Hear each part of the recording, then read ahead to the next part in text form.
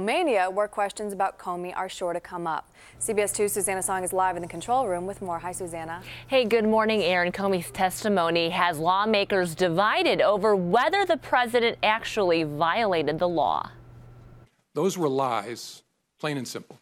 Ousted FBI Director James Comey spoke candidly for almost 3 hours Thursday, accusing President Trump and his administration of defamation and lies. I was honestly concerned that he might lie about the nature of our meeting, and so I thought it really important to document. Speaking before the Senate Intelligence Committee, Comey said he began keeping memos on his so-called inappropriate interactions with the president, particularly one during which Comey claims Mr. Trump asked him to drop the investigation into former National Security Advisor Michael Flynn.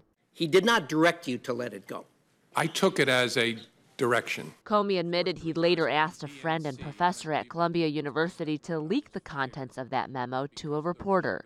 The president's personal attorney said Comey's actions should be investigated. Mr. Comey has now admitted that he is one of these leakers. Do you believe the president obstructed justice at all, or that there's any evidence of that? I do not believe there is.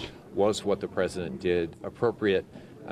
I just don't see how anybody can look at the facts and say yes. Comey would not say whether he thought President Trump obstructed justice, but the president's lawyer says he feels completely vindicated. Well, Comey's testimony also raises questions about Attorney General Jeff Sessions, who recused himself from ongoing Russia investigations back in March.